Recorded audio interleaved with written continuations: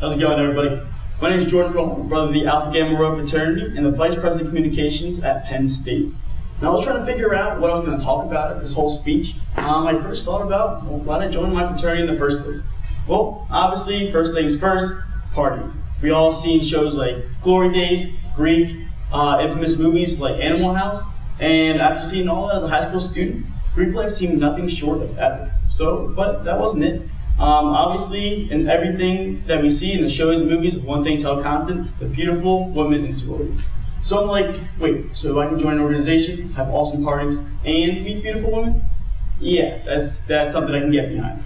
So when I joined the fraternity, I realized this whole Greek life thing gave me much more than I thought.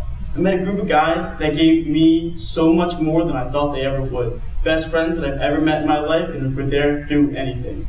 But I know what you're all thinking. Dear God, not another, this is why I joined, this is why I stayed type speech, you know? You guys heard that a million times, and don't worry, I won't make you listen to it again. The reason I'm here is to talk about something much greater than that. I'm here to talk to you today about doing big things. Now, what you're thinking, what the heck is this guy talking about, doing big things? He's talking about shotgunning 2 beers at once?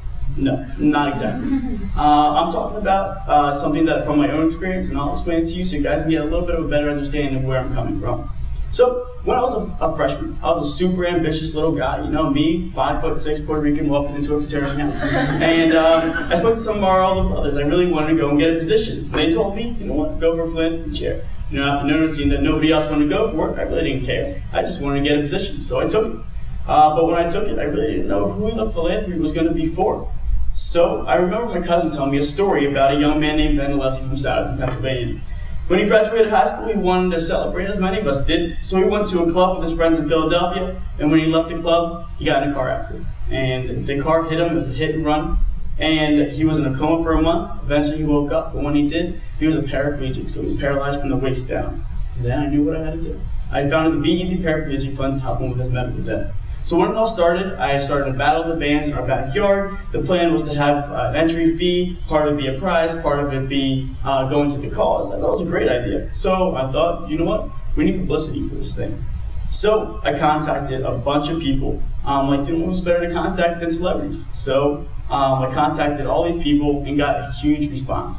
Got a donated guitar from Sharon Osbourne on behalf of Ozzy Osbourne. Got a signed Southern Grounds cookbook, all signed from the Zach Brown Band. Before I knew it, the event gained so much publicity that I contacted our arena in our local area. They put up $150,000 for the event, and we got Wiz Khalifa and Mac Miller to go perform for this event. And a portion of the proceeds were going to my fund. Now, at the end of it all, we raised over $5,000 for the fund. And with this money, the young man was not only able to pay for some of the medicine that he needed to get, but he was able to buy a new electric wheelchair, which, quote, changed his life. Now, the expression on his face was worth the entire stress that I went through. Now, holding an event like this helped me in so many ways. Not only one, to allow me to get a chance to go and help a young man such as Ben, but I got a chance to go and be the operations overall and a Greek week overall committee. I got a plan to be the vice president of recruitment, vice president of planning for my fraternity, and now vice president of communications for Penn State University.